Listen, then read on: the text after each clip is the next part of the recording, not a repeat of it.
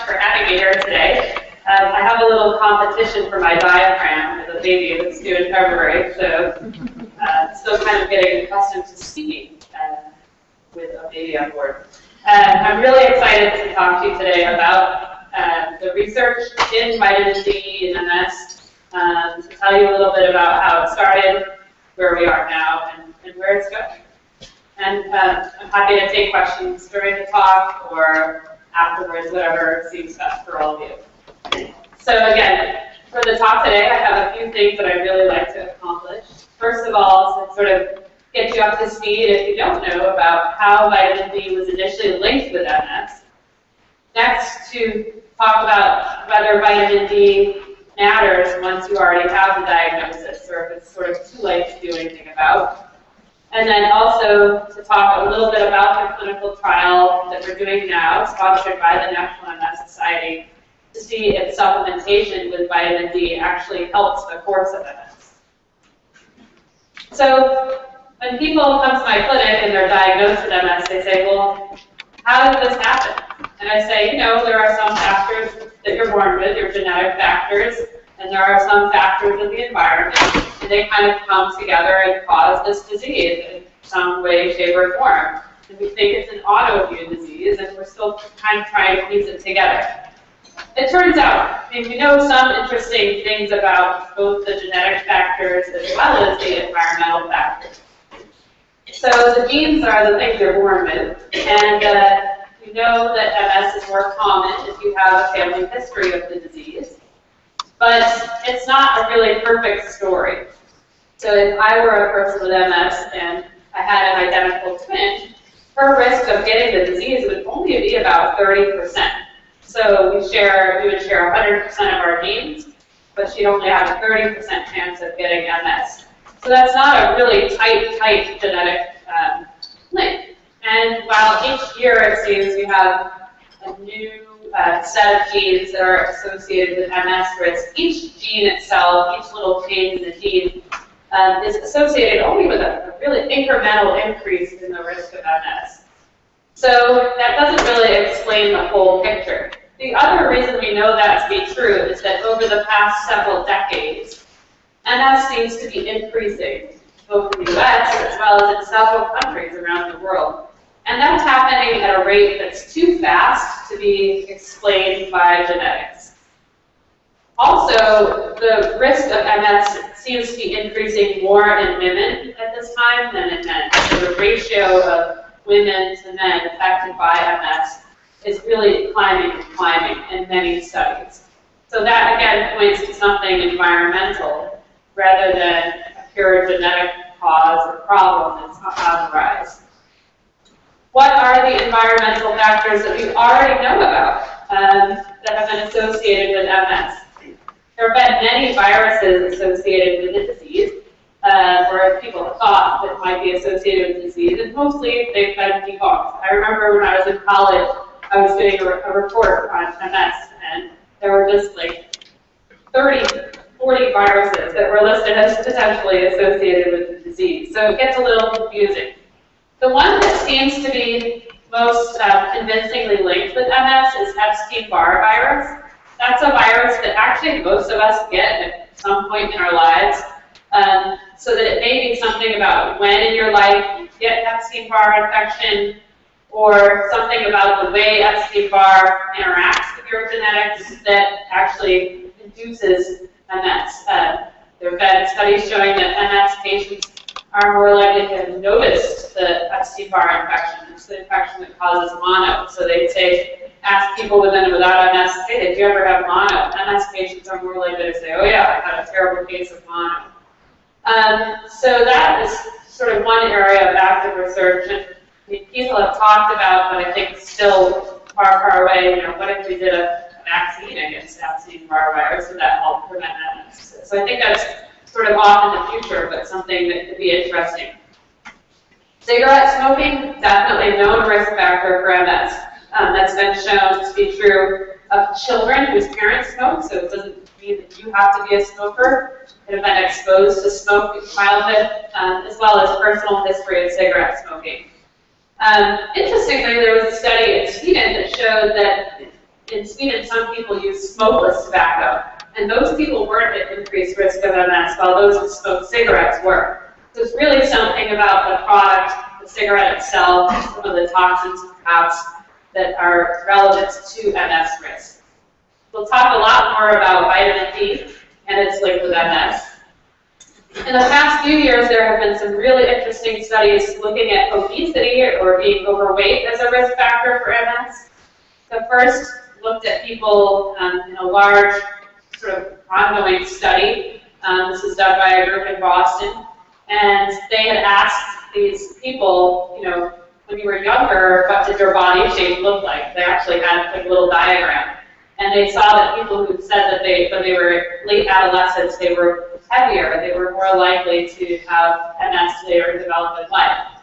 And a more recent study done in Southern California, where they actually measured weight and height and were able to calculate this body mass index in kids, showed that those with higher body mass index were at increased risk of going on to then develop MS in childhood. So I think that's really interesting, and whether that's related to the actual obesity itself, to the diet that sort of perpetuates obesity, or to bacteria in the gut that might actually increase the risk for obesity is still totally unknown. And that just points to the fact that I think there are probably many factors in the environment we really haven't even thought of yet. But certainly this rapid increase in the incidence of MS and the changing characteristics where more women are getting the disease than men really does tell you you've got to focus a little bit more energy in that department. So I told you genes and environment come together, and I really just think of it almost like a perfect storm, where it sets off immune system dysfunction that we know characterizes MS. And what is the immune system? Many of you probably know this, but if you don't, this is a system of cells and organs in your body that's there to protect you. It's there to protect you against viruses and other infections. It's there to protect any random stray cell that could turn cancerous from taking over your body. So it's really supposed to be doing a good job at protecting you. But instead, in autoimmune diseases, the immune system somehow gets tricked into thinking that a part of your body that's supposed to be there doesn't belong. And depending on where in your body the immune system gets tricked, you might have a different kind of autoimmune disease. So you've probably seen people with psoriasis, where they have, flaky, patchy red skin. That's an autoimmune disease. Or things like lupus or rheumatoid arthritis, the young age one, where people get really swollen joints and that become very disfigured. Those are all autoimmune diseases. And they attack skin, or they attack the joints. And MS, you probably all know that instead the immune system attacks the coating around the wires in our brain. The wires basically are a big electrical network, just like the wires you see outside. If you strip the coating off, they don't work as well. Okay, so going back to vitamin D, again, I just want to review what is the evidence that vitamin D is associated with MS risk, and even if we do establish that we believe that vitamin D insufficiency or low levels of vitamin D increase the risk of MS, how do we know that it seems to be important for people already living with the disease? So the sun is the best source of vitamin D in humans. None of us are getting any now, but that's okay. And what happens is that the sun, when it contacts our skin, creates a chemical process starting. So there's a cholesterol in our skin that gets converted through several pathways, ultimately gets converted by the liver and then the kidney into active vitamin D. So the interest in vitamin D as a risk factor for MS began because we know that MS is not distributed equally around the world. And in areas where it's easily studied, because MS really isn't studied in continents like Africa. But if you look over here in the US and Canada, going down into sort of Central and then South America, we have seen that MS is more common the farther away from the equator you go. So here's the equator. So red is increased MS risk, or the highest risk of MS. You can see that MS in the northern part of the United States, Canada, and northern parts of Europe is much more common than lower down closer to the equator, where things are sort of this yellow, tannish, lower risk. And then same thing, actually in the southern hemisphere, you see that MS is much more common farther from the equator. And so sunlight obviously is distributed the same way. We get more sun exposure in the tropics than in Canada, or here even right now. And so people started to say, well, what is it about, is there something that links to sun exposure that might be related? So here's a map where I transposed that same map, just focusing on sort of the US and Canada. And on the left, you see that the dark gray shaded area, the northern part of the United States, is actually a part of the country. In the winter, your body, if you sat outside all day without clothes on, you couldn't really make enough vitamin D to keep your levels in a sufficient range. So that kind of overlaps a lot, doesn't it? High-risk red area, not able to make vitamin D. Really interesting ecological data suggesting that vitamin D might in fact be that link between the north-south gradient.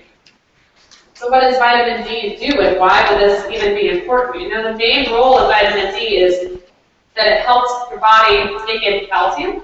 So your kidney tells your body, like, let's make more of this active vitamin D because the body needs to absorb more calcium. But we do know that it also affects the immune system.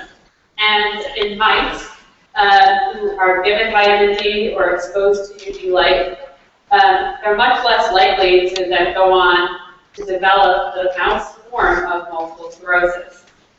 And if they do develop it, it tends to be less severe. And so there was a really elegant study done, again, by the group at Harvard, looking at members of the military. So I didn't know this until I started becoming a doctor and reading these studies, but when people join the military, they give a blood sample when they start up and then every year after that. And so the military has this huge storage container, I guess, or freezer, set of freezers of blood samples. And so this group said, let's look at the blood levels of people who went on later, after they joined the military, to develop MS, and compare the vitamin D levels earlier on to vitamin D levels in people who never developed MS. And what they found is that people who had higher levels of vitamin D were less likely to then get MS. So this is a sort of scientific graph showing that. So if your baseline risk is here, represented by this horizontal line, they said as the levels of vitamin D got higher, the risk was below the average of getting MS. So those who had levels in this highest vitamin D grouping were much less likely to get MS. And that corresponds to a blood level, what we would call 40 nanograms per milliliter. Just keep in your mind for later.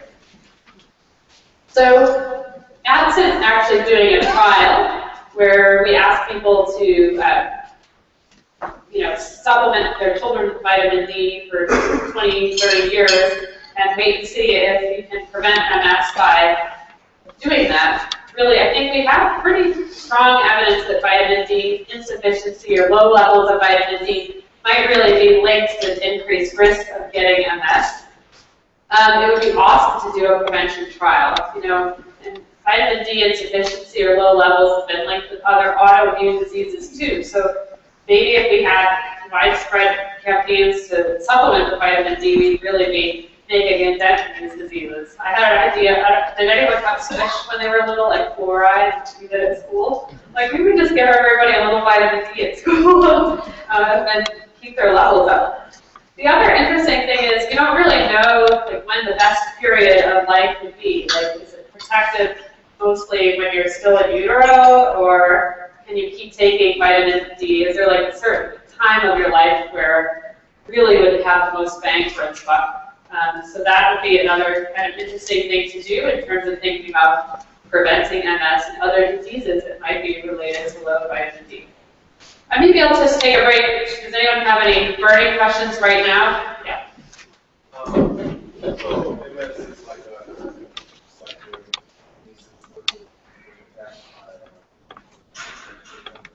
so why won't we just there are people who are like you said, get sun, exercise, But the double hornet is just like a standard piece of that part of my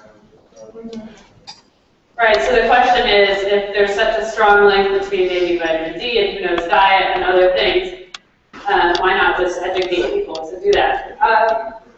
To prevent it. Yeah, I'm totally with you. I think that prevention is key. That being said, hanging out with Dr. Dave Smith and others, and like, eating like, pizza and other things with them. So, I mean, I think it's hard to change human behaviors. We know that, healthy diets and exercise are really important for many other diseases. Yeah, we all kind of keep, don't we? Also, keep it like being healthy and pure, like yeah. Groceries, restaurants and stuff. Right. So food safety and sanitation. I mean, some studies really suggest that actually being too sanitary might increase the risk of autoimmune diseases. So I think. I'm talking about like yeah. Stuff like stereosis. Oh, sure. Yeah, I think there's just a lot of work to be done in this realm. So I totally agree. The prevention realm is key. It's one of the big tenets of the MS Society, isn't it? Like, how can we prevent this disease from starting in the first place? I'm on that team. So the next question is, should people with MS actually be taking vitamin D supplements? So thinking about mice who have the MS sort of model of the disease, so they already have the disease, and if they're given vitamin D, then it seems to help slow down the severity of the disease more quickly. Interestingly, in this mouse study in particular, they found that might only be true in the female mice, in the gals. So the vitamin D effect actually might differ by gender. In humans, I would say we're not sure if vitamin D supplementation helps. Why people say it's a vitamin, like what harm is it do? Why might vitamin D not be helpful for everyone, or why might it be harmful for some people? So these are some really complex things. I'm not going to be doing an immunology lecture here, but vitamin D impacts many parts of the immune system. And it's really hard to study. I always say the immune system in MS to me is a little bit like a spider web, because you don't really know what the starting point of the problem was. And so you think you're doing one thing that's good by impacting one area, but it might be setting off like a domino effect on another part of the immune system that isn't so good. There are some studies that suggest that vitamin D might regulate genes that are related to MS in a bad way, that might pick up some genes that are known to be associated with MS risk or severity. Vitamin D has a lot of effects otherwise in the body. So, for example, if you have too much vitamin D, it might predispose you to developing kidney stones. So I think those are just some sort of simple examples about why it's not just like, I'll just take it, it'll be fine.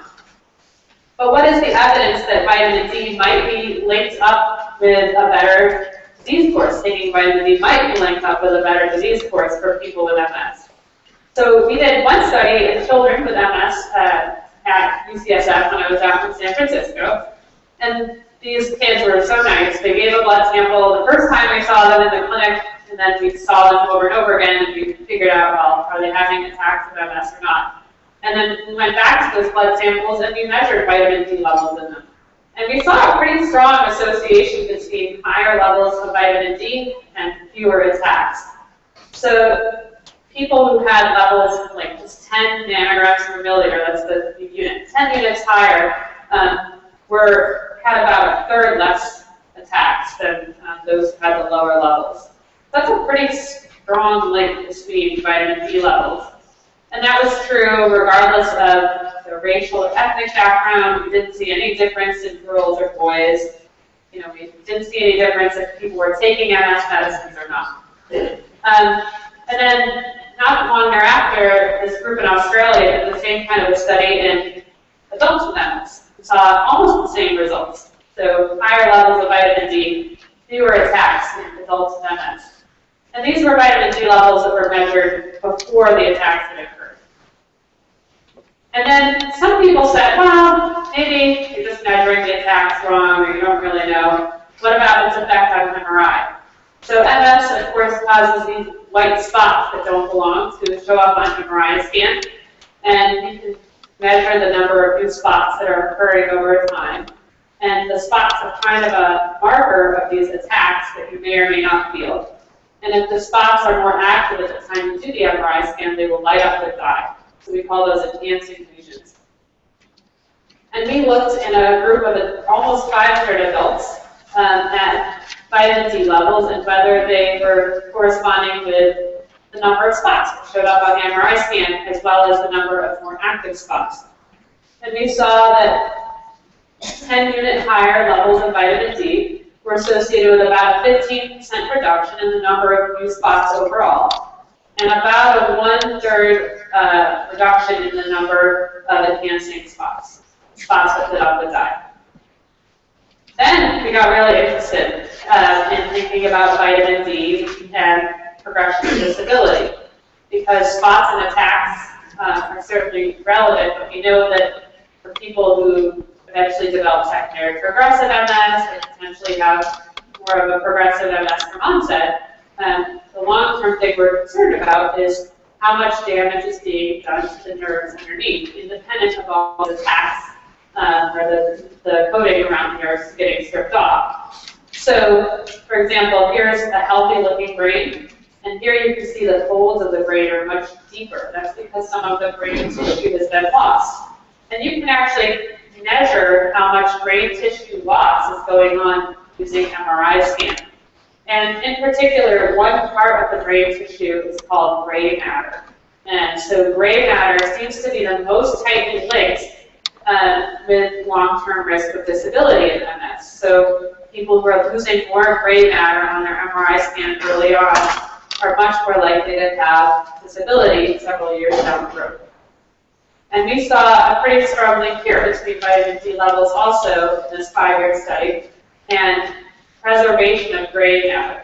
So basically now at 30-unit higher vitamin D level, you had about 2% more gray matter over a pretty short time period, a little less than 2 years, compared to those with the lower levels of vitamin D. So who's convinced? Everybody on vitamin D, anyways? Everybody's on vitamin D. So I'm always a scientist, I guess, and I'm very excited by our results. I think they're really compelling. But I'm still worried, what if we're going to be doing the wrong thing? It's so easy just to tell everyone, just take vitamin D. But in other disease states, you've seen medications, or even just more simply, vitamins and supplements that seem equally interesting and promising in the same kinds of studies we've done in MS that turn out to be duds when you actually test them. So that's why I think we need a clinical trial. So who's heard of folic acid? Everybody who's ever been pregnant, right?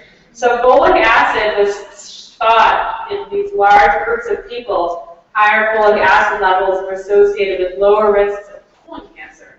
So everyone's like, oh, folic acid is so good, it prevents colon cancer. Finally, somebody did a clinical trial to see, does folic acid supplementation actually help prevent colon cancer? And the exact opposite thing was true. Those who were in the folic acid supplementation group had higher risks of developing precancerous colon lesions than those who were not getting folic acid. Beta-carotene, another great example. This is a really famous study, the CAROT study. So beta-carotene in these large groups of people looked initially to be really protective against getting heart disease. And they did this huge randomized trial where some people got beta-carotene and others didn't. And not only did those who got the beta-carotene have more heart disease, they also got lung cancer. So I think that, we need to be careful. It may be that vitamin D is just as awesome as it looks in these observational studies. But I think we have the ability to test whether supplementation is helpful and not harmful, and we should. And why could our studies be wrong? Like, what could we be missing if they are wrong? We think that low vitamin D levels are associated with decreased MS risk, with developing more attacks, with developing more spots on the MRI scan and with increased loss of brain tissue. That's what we think is going on. But maybe it's just that people who have more severe MS, for whatever reason, even before it's manifested as that severe, somehow hate the sun more than those who have less severe MS. And so they go out in the sun less, and their vitamin D levels are lower. Or maybe people whose levels of vitamin D are low have low levels of actually another important vitamin or something else in their diet that's not quite right, that's really responsible for this apparent association, but that we really need to be targeting selenium or something else that links to low vitamin D, but is actually the cause of what we think is a vitamin D association. So these are some funny pictures I took. I went to Botswana when I was a neurology resident, and I did see somebody I think had MS. They always say there's no MS in Africa. I'm not really sure that's true, but there's a little antelope hiding under the shade of the tree in the hot sun. And this was in Greece where a whole bunch of people were doing the same. I mean, nobody feels really comfortable in hot sun. Maybe there is a point at which you can have too much vitamin D.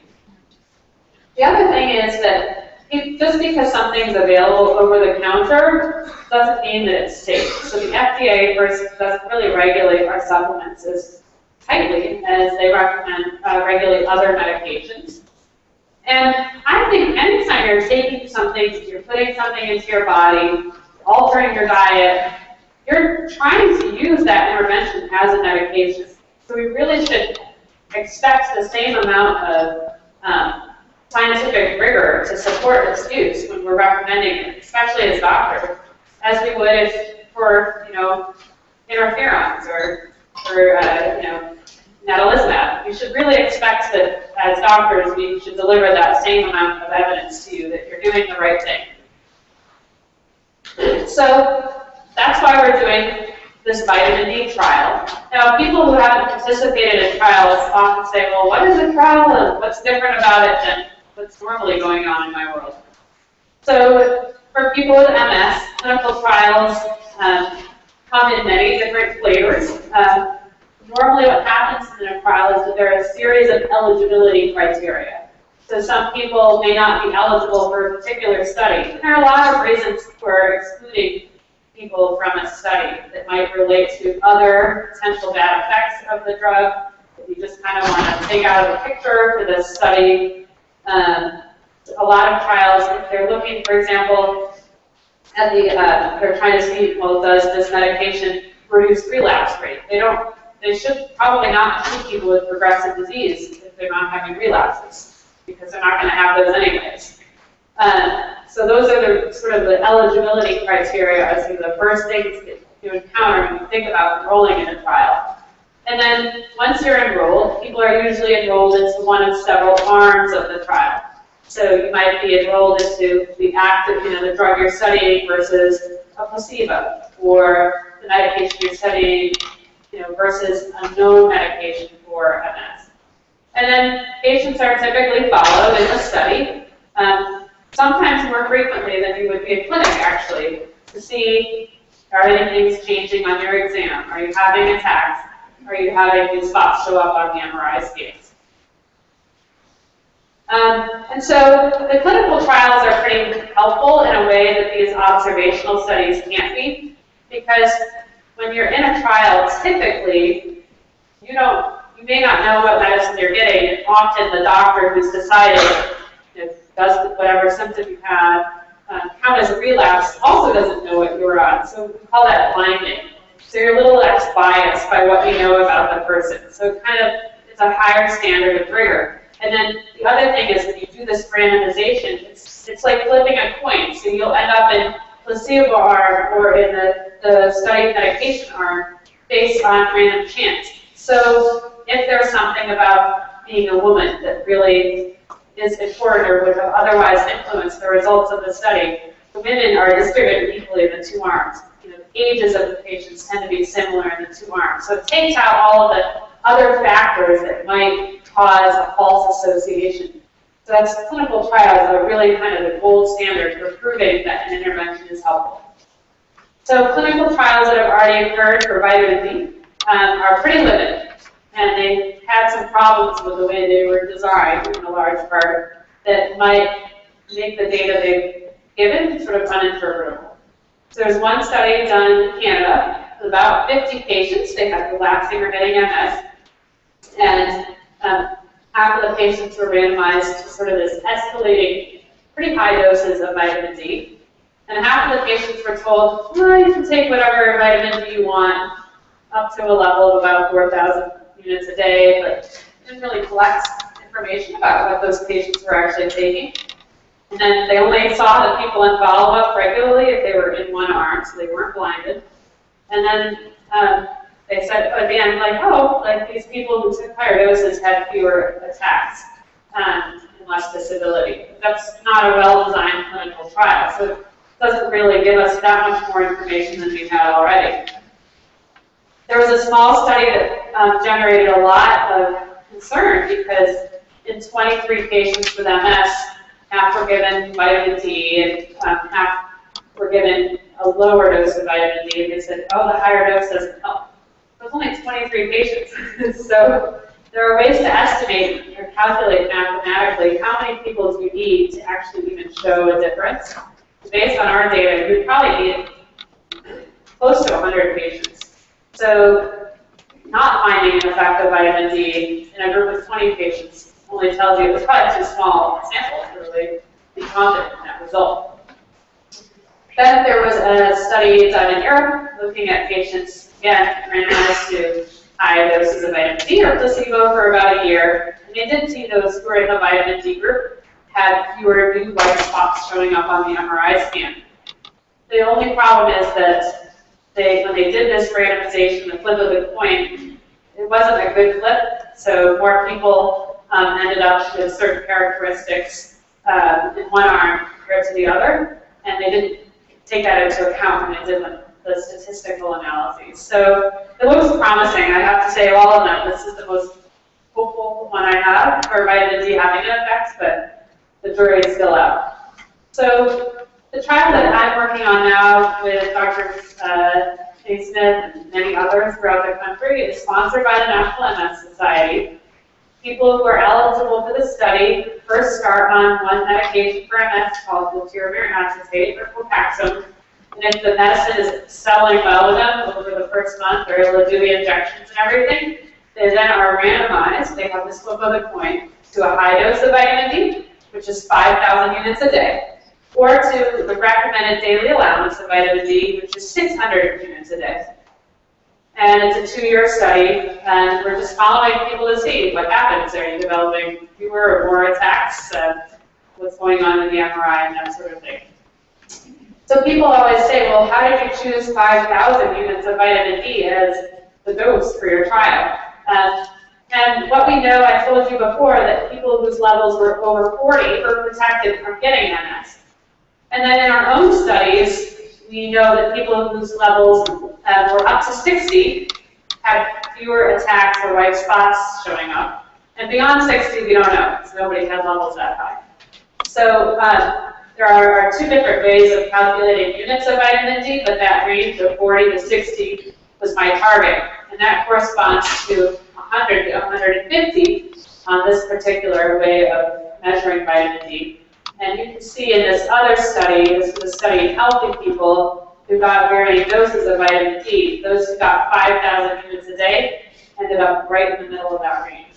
And so that's how we chose 5,000 units. And then people said, well, why aren't you just doing a placebo-controlled study? I said, you know, the government tells us we should all be taking at least 600 units of vitamin D. So I'm not going to withhold at least the recommended allowance for people for 2 years while we do this study.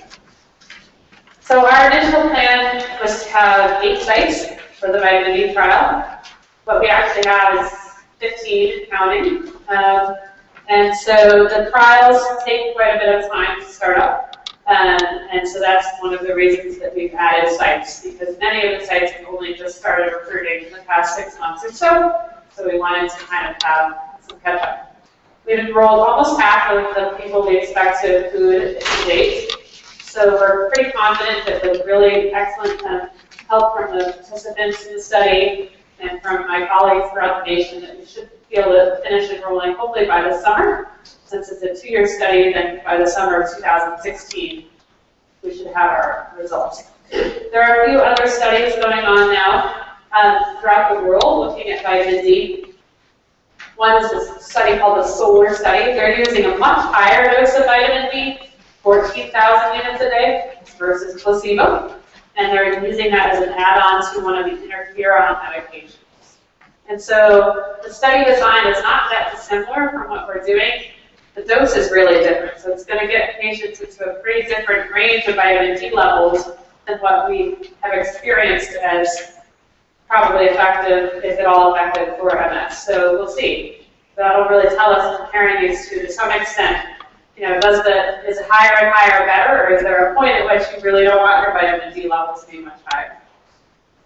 They've already done a pilot study of just 20,000 units daily, just to see if it was safe, and they didn't see any bad effects in the patients. So, you know, to date in our study, we really haven't had any bad effects we've seen with the 5,000 units a day. So we're really hopeful and confident that we've chosen a safe dose. There's a trial that's starting up in Germany, looking at 10,000 units a day compared to a really low dose. And they're looking to see if that impacts the number of new MS spots that show up on the MRI scan. There's another study looking at really high doses of vitamin D given only twice a month, 100,000 units at a time, but given only 2 times a month compared to placebo, and looking at how that might impact relapses. And then, interestingly, in the Middle East, there are a few studies starting off as well, looking at more of a traditional dosing of 50,000 units a week to see if that's helpful for people with MS. So people always ask me, well, why isn't this study done yet? You know, why does it take so long? And in general, it's really frustrating, I know, as a patient to try to figure out, why don't we have more medications available? So I just like to think about that too when discussing clinical trials.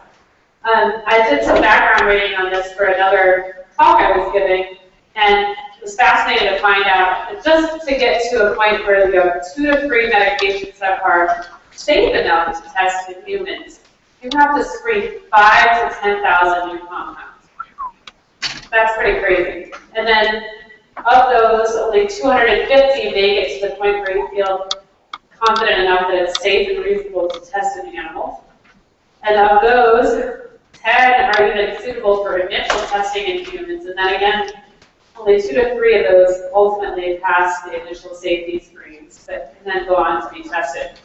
The other thing that's frustrating, I know, is that for people with progressive MS, it's like, well, why aren't these medicines working, or why aren't we testing them more in progressive MS patients? And I think most of us think that the targets of medications are probably pretty different for people with progressive MS compared to relapsing MS. So I told you earlier that with progressive MS, what we think is going on is that the nerves themselves are being damaged. Now, we don't even know exactly when that's important, but it probably starts early in the course of MS. And then, there's a critical threshold, and your body can't kind of compensate for it anymore. So the nerve damage becomes more and more apparent. That's really different from the kind of thing we're talking about with relapsing MS, where the immune system is attacking the coating around the nerves and causing this area of inflammation. So we have a lot of medicines that are good at kind of preventing that sort of problem, where the immune system is attacking the coating around nerves. We have very limited information about how to protect the nerves themselves from ongoing damage. So 2 different targets, and of course, once we figured out, like, oh, we can use ways of manipulating the immune system to stop these attacks, it's kind of easier to go on and say, well, what if we did this to the immune system or that? And luckily, the MS Society now is really turning back and saying, we really have to figure out this other major problem. How can we stop the nerves themselves from being damaged? So I think that you're going to see a lot more studies of people with progressive MS, but they may be totally different medications than we're testing in relapsing disease. And so, say you found this exciting medication to try out.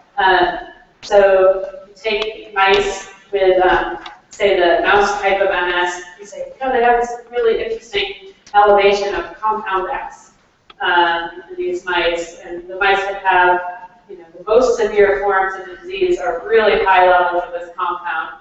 So a company says, gee, let's try to see if we can block it. And they make this medication to block it, and they can do it. They say the same thing in MS. Oh, MS patients who have more severe disease have higher levels of this compound too. Let's see if we can block it. So once they figured out in the mice, they figure out what doses might be helpful, got to test it in people. So the stages of clinical trials in people are broken down into 4 stages or phases. In the first, usually it's a really small number of people who are tested, phase 1. And sometimes that's even done in healthy people where they're just looking at safety and changing doses around to see how much is too much.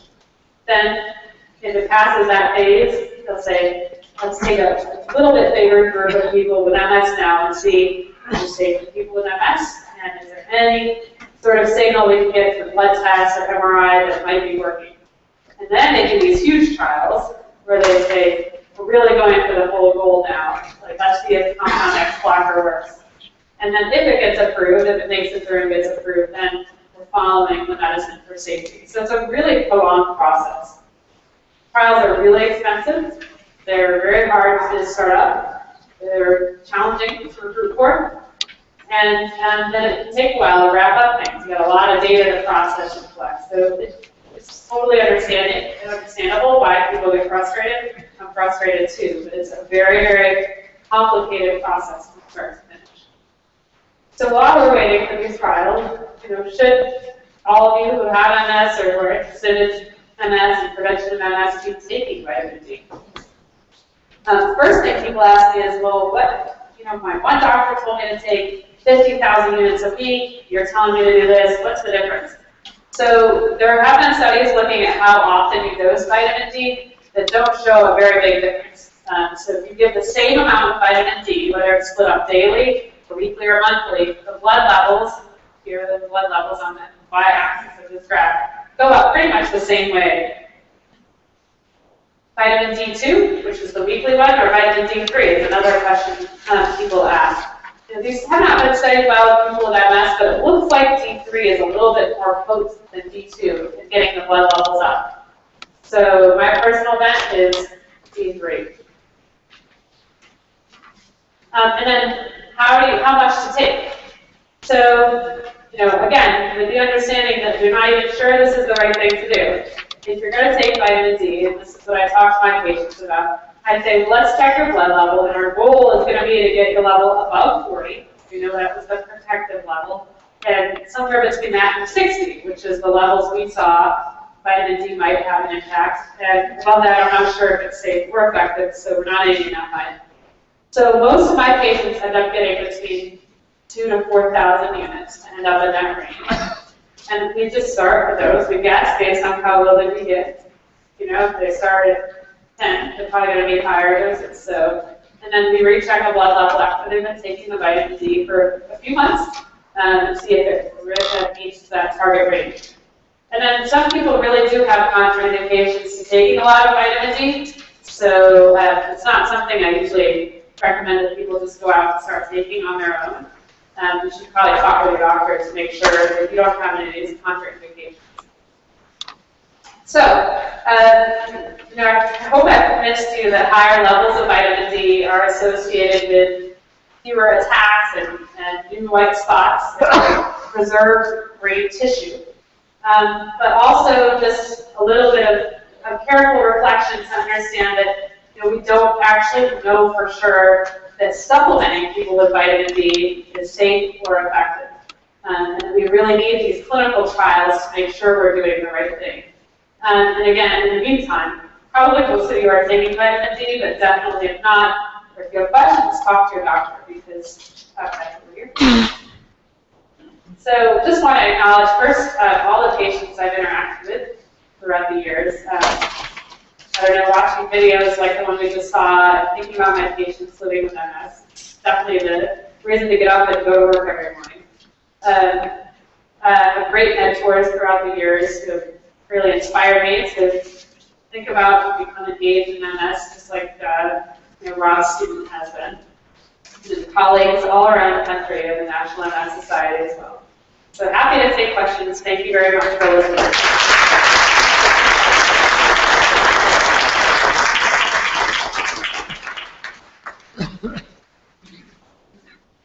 Yes. You're trying to get vitamin D from sunlight. Does sunscreen interfere with the absorption of vitamin D? So I don't know if you remember, the question is, does sunscreen interfere with vitamin D absorption? Absolutely. Yep.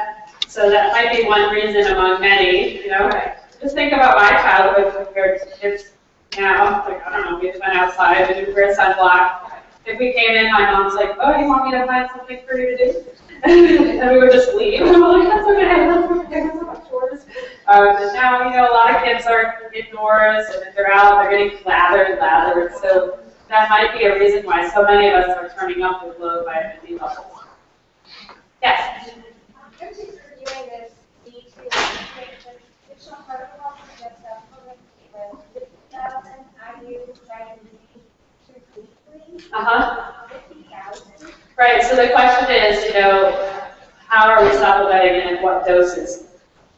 So the vitamin D deficiency literature is mostly based on orthopedic stuff because vitamin D is related to, yeah, right. So that's related to bone health.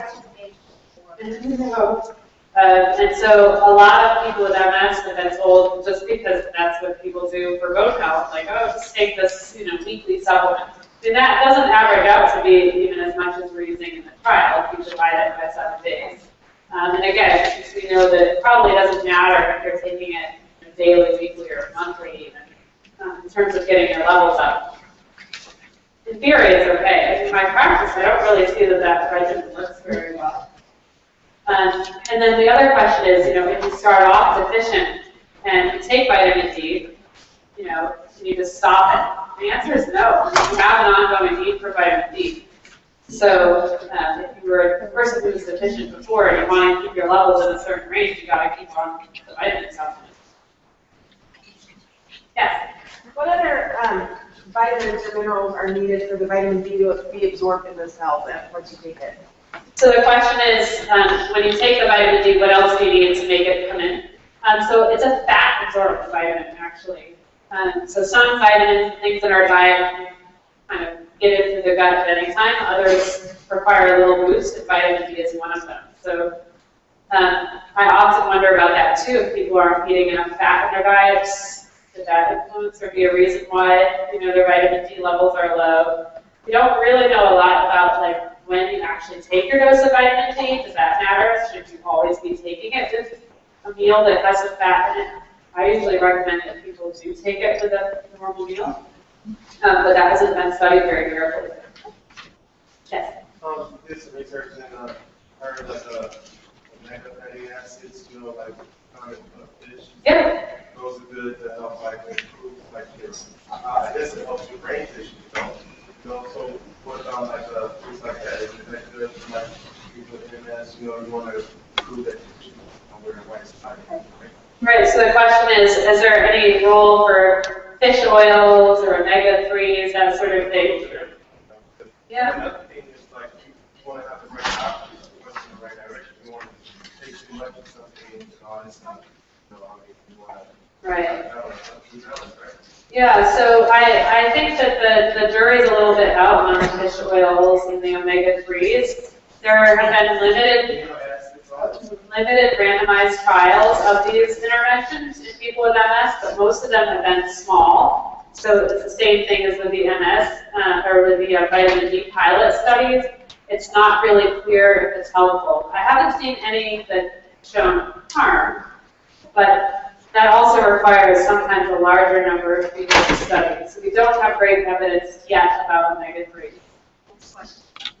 Do doctors, especially neurologists, check for the clinical vitamin D level in MS patients? That they are maintaining that vitamin D level?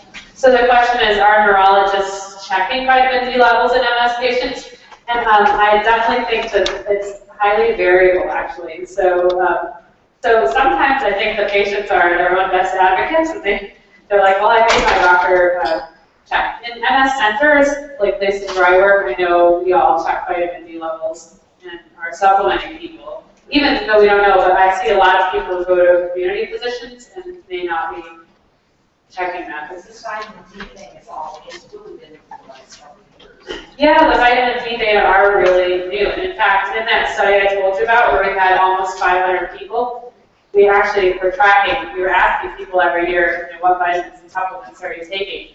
I think there were like 9% of people at the first year who said they were taking some vitamin D supplementation, and by the end of the 5 years, it was like almost 50%. And that was even before some of the newer data had come out. So it really had kind of markedly increased in a pretty short period of time. Hang on, I'll come right back to you.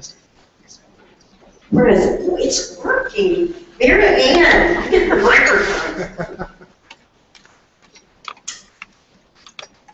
I was just thinking it was ironic. I had my first vitamin D level drawn through my OB/GYN doctor because I have osteoporosis, and it was critically low. So I would take vitamin D for osteoporosis. Now I know it's also helpful with the MS. Yeah, so vitamin D is a really interesting thing in our body. It controls up to, I think, 2,000 genes in our body. So it has a lot of effects in the body that some of which we do understand, and others of which we have no idea.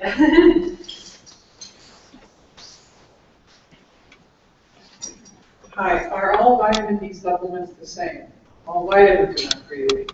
Right, so are all vitamin D supplements the same? It's a really good question. Something I learned when I was starting this clinical trial is that apparently when a company puts on its bottle that like the vitamin D contains, say, 4,000 units, that actually has to be the amount of vitamin D that's in that pill at the time of the expiration date. So when you get the vitamin D at the beginning, it may be a little bit higher because there is a degradation of the product over time. So certainly it's one of those things. I was telling somebody earlier today, my in-laws are always giving me medications like when I go on trips that are like expired for 10 years. I'm like, okay, thanks anyway. I love them dearly, but vitamin D is one I probably would take a year after its expiration if you may not be getting a sufficient dose. And then brand to brand, no real studies have been done well. So I always think it's individual. Like get your vitamin D source, and we'll recheck the level and make sure that those brand combination is working for you. On every vitamin bottle, if there is a lab thing that says it was tested by a laboratory and the lab acknowledges that's the numbers, that's actually true. Some vitamins don't have that. There are some vitamins that are tested by laboratories. Right, so the question is if the lab that makes it, that's on the label, that they've tested it and claim that it's true, is it true? I mean, I have no idea. It's an independent lab that has to put it on that label. Yeah, I think so, but I don't know, because like I said, it's not as tightly regulated as the sort of main medication industry. Okay, next question. If you have primary progressive or secondary progressive MS, is vitamin D as effective still? It's a great question. So does it matter if you have more of a progressive type of MS? And it's been harder to study, if vitamin D levels are linked to more progression. The reason that I kind of treat MS and vitamin D equally is because of our results showing that vitamin D seems to protect against the loss of tissue that we think is what underlies progressive MS. But because it's more rare, it's harder to kind of accumulate a group of people that's large enough to study in the same way as we do with relapsing remitting. But yeah, I mean, I think just based on the MRI data, I would probably, and low vitamin D levels have been linked with other diseases where there's a lot of damage to the underlying nerves, like we see in progressive MS, things like Alzheimer's and Parkinson's and things like that. So I think there's other rationale to support that it may help protect nerves from getting injured. Next question. When you're testing blood levels for vitamin D, what type of test do you recommend? There are several out there. radioactive immune tests and liquid chromatography tests, that kind of stuff. Which one do you use? Well, so the question is, is there a specific type of vitamin D testing method that's better than the other? I mean, most people think that the special kind of testing called liquid chromatography mass spec is best. But honestly, when you're a doctor or when you go to a doctor, you're kind of at the mercy of where your institution sends the blood to. So you just kind of have to work with it and go from there. And the levels aren't that far off from one method to the next, but if you are a little bit borderline with one of the ones that tends to register the vitamin D low, you might push it a teeny bit higher. It's a good question. I have a question. My husband just was diagnosed with primary progressive MS. Two questions. One, he also has diabetes. How does that affect? The other question is, we have two daughters in their 20s. Should they be tested for vitamin D? I have a granddaughter. Really excellent question. So the first is, does vitamin D link up with other diseases? It has been linked with many other autoimmune diseases. Whether it links with type 2 diabetes, presuming that's your mind. I haven't really seen that, but to be honest, I'm not as familiar with that literature because it's not really in the autoimmune spectrum. And then secondly, what about if you're a person living with MS and you have descendants? Should they be taking vitamin D? And I actually tell my patients to talk with their pediatricians or get older children, just to have them talk with their doctor about whether that's a good idea. Again, we're not going to know, even if in our wildest dreams we get some windfall of money to do a 20 to 30 year study to see if vitamin D supplements prevent MS and related autoimmune diseases. We're not really going to know for years and years. It's too late for your kids and your grandkids, right? So I think it's definitely worth having them talk to their doctors or talk to their pediatricians. The reason I don't say just go do it is they may have stuff that you don't know about or that only the pediatrician knows about that might be a contraindication for them. So it's a good idea to have the discussion with their own provider, but I think it's worth considering. I probably would think about it if I were a person living with MS. I would probably think about it for my kids. So. Yes? As far as MS, did you ever find any correlation with massage therapy helping to relieve MS? So the question is, does massage therapy help relieve MS? I mean, I don't know anyone who doesn't feel better when they get massage. Yeah, I think so. And this is a question more about exercise and therapy. And I think there are really good studies indicating that exercising your muscles, stretching are very helpful for your day-to-day living, and that they also might be helpful at protecting you from long-term worsening.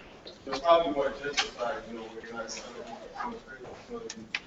I think the strenuousness is debatable. I mean, there are some people who think strenuous exercise could be good, keeping those neurons healthy. So there's still a lot of work to be done, but I feel like it's a very helpful thing for me. Next question.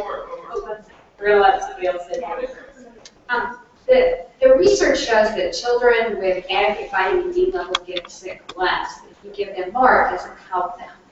So in relation to MS, knowing that, okay, we're seeing this trend that people have less relapses, better brain volume and all that, do you have any idea what's going on with vitamin D? Because it works in many, many different ways in our bodies. So what mechanism of action do you think is happening? Yeah, so that's sort of a double-edged sword. Actually, there has been a study where they gave kids vitamin D and they did develop fewer infections. So supplementation, in fact, could be helpful in preventing infections as well. But that problem highlights that just because blood levels are linked with an outcome doesn't mean that supplementing necessarily will help. We always have to keep in mind that the blood levels could be confounded by other things. For example, in MS, one group in Australia showed that ultraviolet light itself has immune modulating properties, independent of its boosting of vitamin D levels. So that could be another reason why sunlight seems to be helpful, and maybe vitamin D levels are just sort of a byproduct. We should all be sitting in sun lamps right now. The mechanisms are really almost too hard to speculate because the correlation, between the mouse model and humans, I think, is not perfect. And so we know that, vitamin D helps with various aspects of the immune system, and helps promote these downplaying T regulatory cells, and helps, or rather, sort of helping boost the T regulatory cells. It helps downplay the pro-inflammation kind of cells. And separating out the effects is really difficult. And where in that chain vitamin D is acting. If it's acting at one place, and then that's having a domino effect where it's kind of acting simultaneously on multiple things, it's just really difficult to say. We've got time for about 2 long-winded questions. Questions or answers? Answers. Does anybody need them? Yes, hang on, I'm coming back. I always stick with 1 or 2 questions. Maybe it would be interesting that FDA approved, I think, 10 now MS drugs. That's going to be a challenge, I think, in terms of research about vitamin D and the interactions, because people will be on different drugs, some of them pretty significant. And so how does that challenge you as a researcher in terms of finding the true answers about vitamin D? Yeah, that's a great question. So how do we take into account, other medications that people might be on? One way we do that is by how we design trials. So, for example, in our trial, we're restricting people to one medication for MS so that we really are isolating the effects of vitamin D in the context of use of that medication. And that's true for different add-ons for others of these vitamin D therapies. But there aren't any add-on trials of people taking, Ebola or other things like that, to the best of my knowledge. So the question is, are we going to feel confident enough in our results to say, well, these results also apply to people who are on Ebola or nemolizumab? It's a really tough question because there could be a bad interaction that we don't know about. And the question is, hopefully with the advent of more and more MS therapies, you have to at some point weigh the risks and benefits of retesting in this population, this population, this population, versus the expense. And at what point do you put that down and say, we're not funding another clinical trial in nemolizumab patients, we're going to use that money to test, omegas or something else, because we feel confident enough in our vitamin D results to say, okay, we're just going to have to assume that that's the same and move on to some other important areas of research that needs to be tackled. Hold on just a second. I'll be right back. I promise. Yes, I have a question. When you already done got the progressive MS, will that vitamin D help there? So the question is, if you have progressive MS, will it help? We don't know, because we don't even know if actually supplementing helps relapsing MS, but because we see that the levels seem to be linked with less loss of the gray matter brain tissue, which we think is a marker of progression of MS, I think right now we don't see any reason to suppose that it would be acting, differently or badly in that group. It would be nice to do a progressive MS trial also, I think, but maybe not one at a time. I just want to know, as far as maybe how does the cholesterol levels, and blood sugar and the lymphatic system, how does that relate to MS? We find these studies like SANMA, you know what I'm saying? Right. People with high cholesterol might develop MS, or people whose lymphatic system might develop blood sugar. Right, so the question is basically about how other diseases might impact MS, and there are a million other diseases, so to try to isolate one from the other can be difficult. I generally think that if your other diseases aren't well controlled, you're probably going to be feeling worse in general, right? And studies have shown that we call, when you're studying MS and you're looking at other diseases, we call those comorbidities.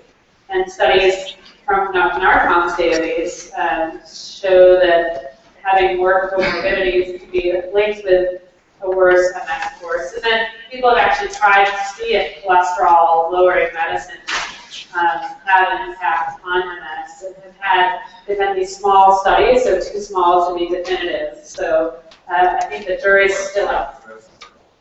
Right.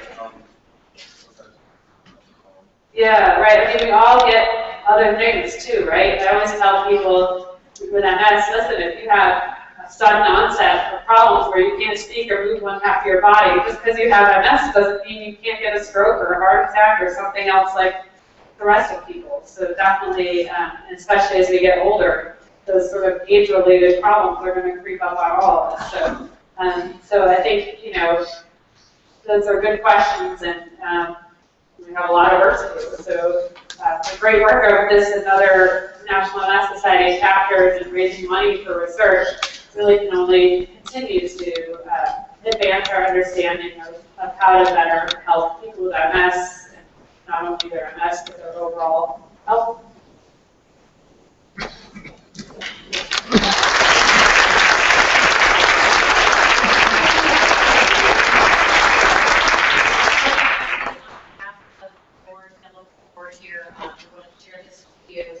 This is our primary. You'll see if you must start. That's good. Thanks. Thank you very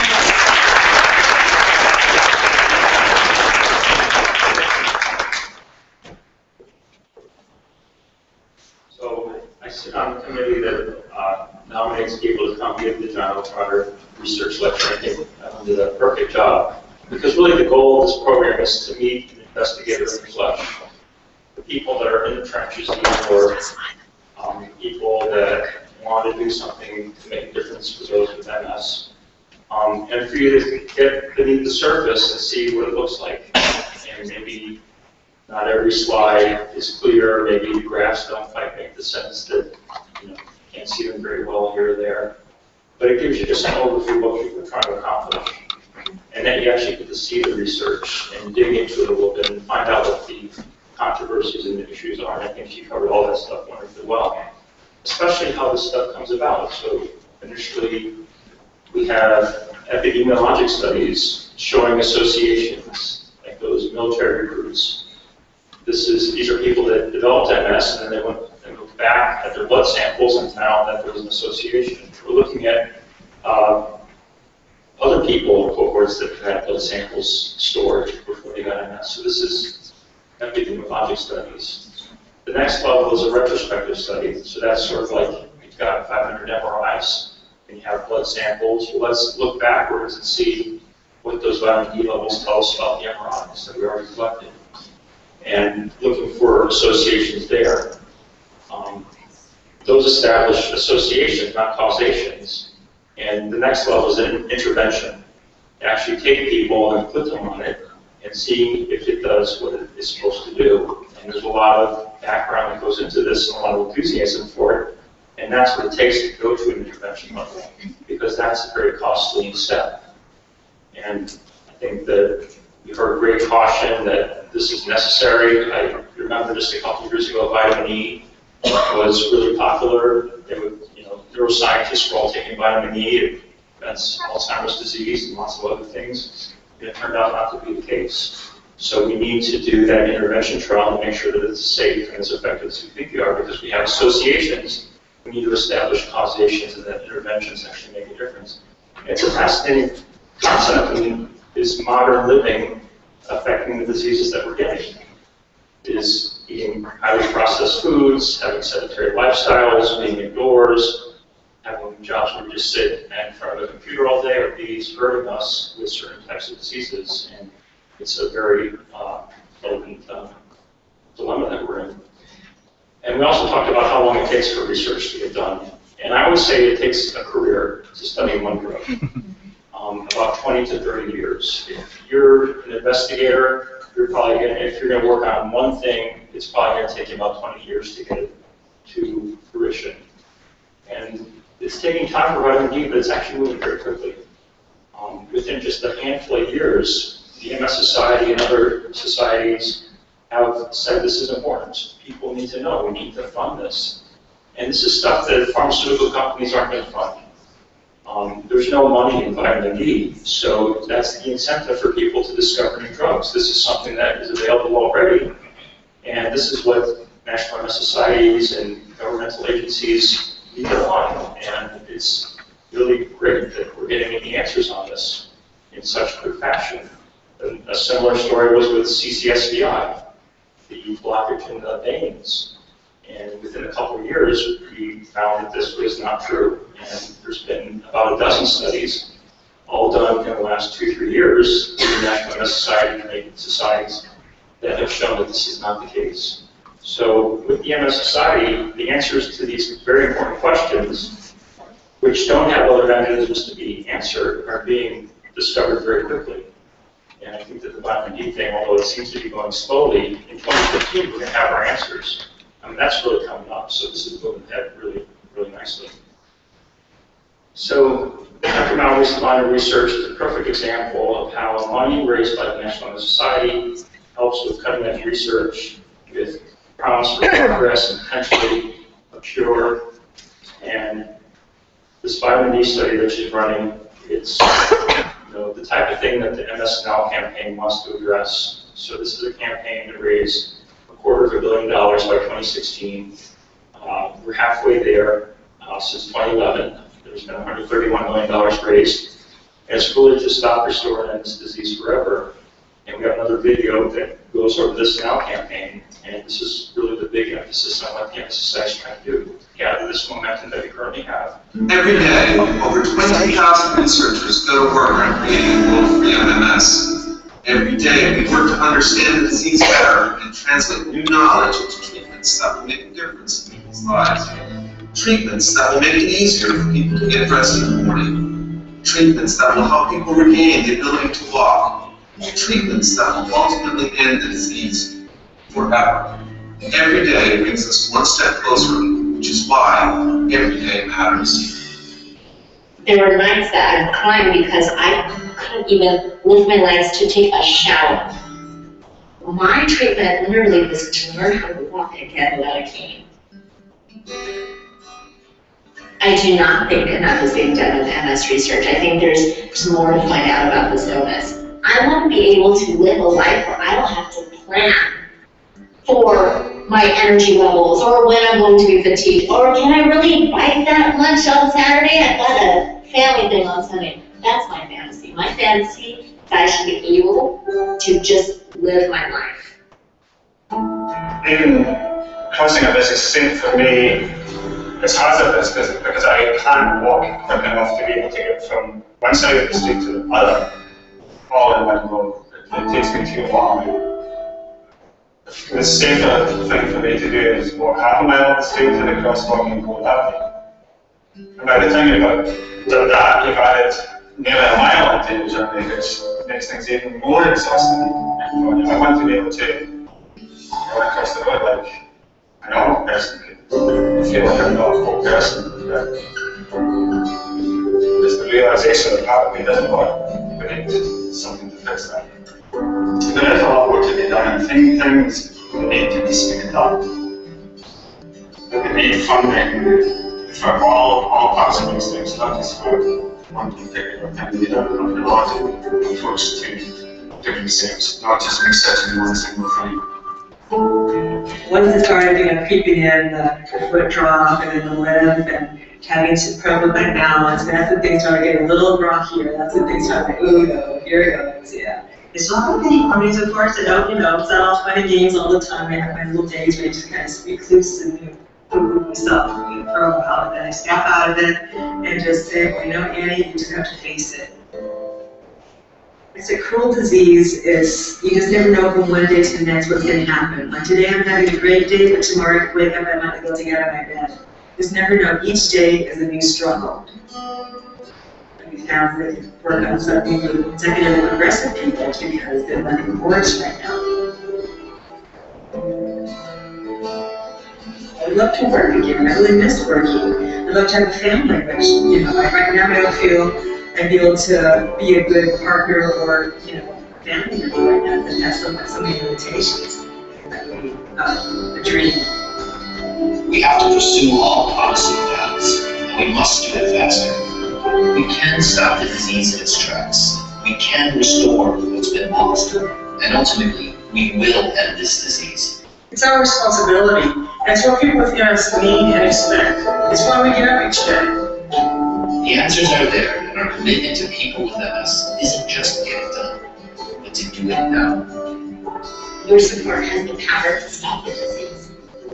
Your support has the power to restore what I've lost. Your support has the power to end this disease forever.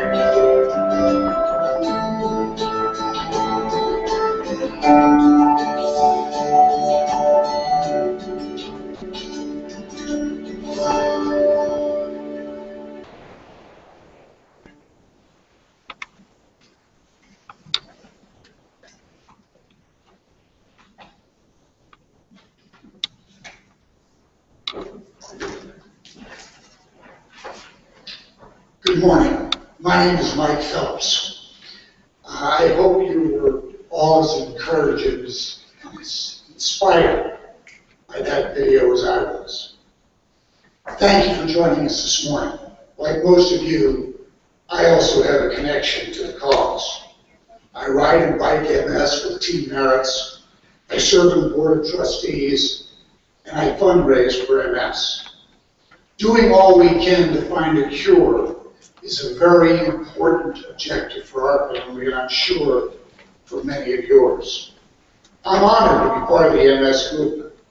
During the 15 years that I've been involved, I've seen how MS has advanced and how much relief it has provided for so many people.